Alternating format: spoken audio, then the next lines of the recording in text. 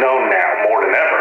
But, as many people might be wondering, what exactly is strong style? Now, while I have briefly touched upon this topic before, it's time I start delving into this discipline even more, which is what we're here to do. Because today, Dave knows strong style wrestling. Pro wrestling as we know it is not anywhere near as old in Japan as it is in Europe or even in America.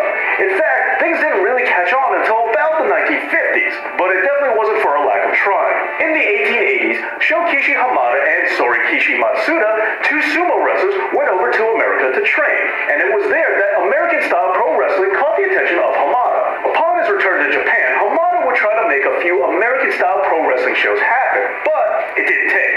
Why? Well, remember, this is Japan, sumo country. Sumo wrestling was just too popular, and the masses weren't looking for anything else. There was just no demand for the product. But then, going forward to the 1950s, American-style pro wrestling became all the rage in Japan. So, what changed? Well, World War II.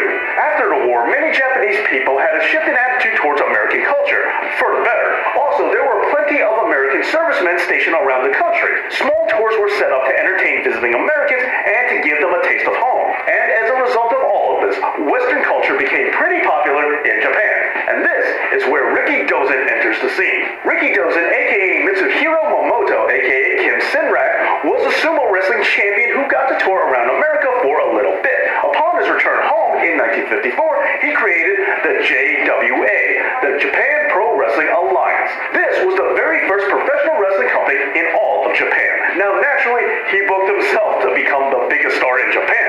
Oh, and by the way, he was actually Korean, which was something that he definitely downplayed. But sadly, Riki Dozen died as a result of injuries he sustained from a stabbing. Because of this, there was a bit of a power vacuum over who would get to fill the void in the JWA.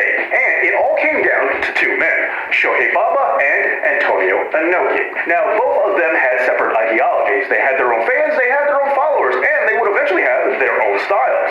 Now, backstage politicking would ensue in the JWA throughout the 60s and 70s, ultimately leading to both men quitting the company in 1972, only to form their own promotions. Now, Shohei Baba does deserve his own episode, but for now, we're going to focus on Antonio Inoki and his contributions to the world of pro wrestling, because it was after leaving the JWA that Inoki would form New Japan Pro Wrestling, and what would eventually be known as Strong Style. Inoki, aside from being a straight-up pro wrestler, really did like to fight. He would occasionally have non-scripted battles or shoot matches with martial artists or boxers, and he would also have a very successful match with Muhammad Ali in 1976, and this has a lot to do with how Strong Style came to be. These mixed fighting style matches is exactly how things got rolling. Strong Style is a blend of pro wrestling moves combined with a variety of martial arts techniques. Furthermore to that, but the unscripted shoot nature of these fights that Inoki liked to have also played their part too, which is an important distinction, because there are those who mistakenly think that Strong Style is the same as shoot wrestling. While yes, Strong Style is categorized as being a much stiffer style, and strikes do tend to hit harder than they do in other styles, thus making it more realistic, just like shoot wrestling, Japan's Strong Style also incorporates a lot more martial arts techniques, but we'll get more into that later. For now, let's just stick with the shoot aspects of Strong Style. As covered in a previous video, Johnny Valentine demanded to be hit as hard as possible in order to make wrestling look more legit, and Antonio Inoki's first big name match was against Johnny Valentine, so I don't think this is a coincidence. Oh, and speaking of strikes, it's important to note that in Strong Style, straight up close fist punches are not too common. Open hand hits, lariats, and of course, forearm blows are the weapons of choice for striking attacks. Now, this probably has to do with the English wrestling and Muay Thai influence in Strong Style, but that's getting a bit ahead of ourselves. Because before we talk about the myriad of styles that influence Strong Style, we have to talk about the man who brought a lot of them to Strong Style to begin with, and that man is Karl Gotch.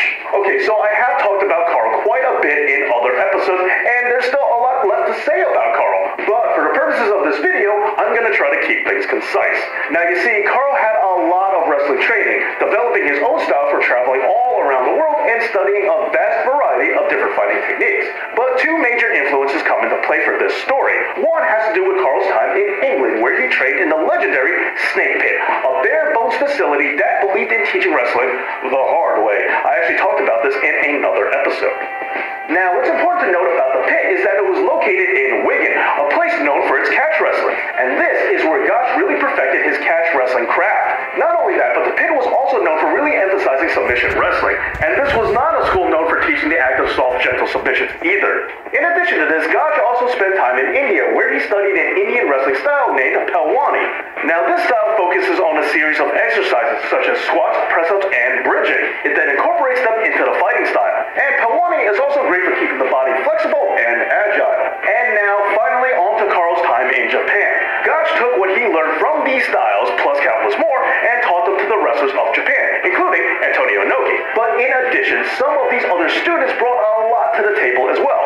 For example, one of his students, Masami Soranaka, studied full contact karate, Kodokan judo, and sumo wrestling. Another student, Yoshiaki Fujiwara, knew Muay Thai and had a black belt in judo. Satoru Sayama studied Muay Thai and eventually Samba. And as strong style evolved, these disciplines incorporated themselves into the development of the discipline.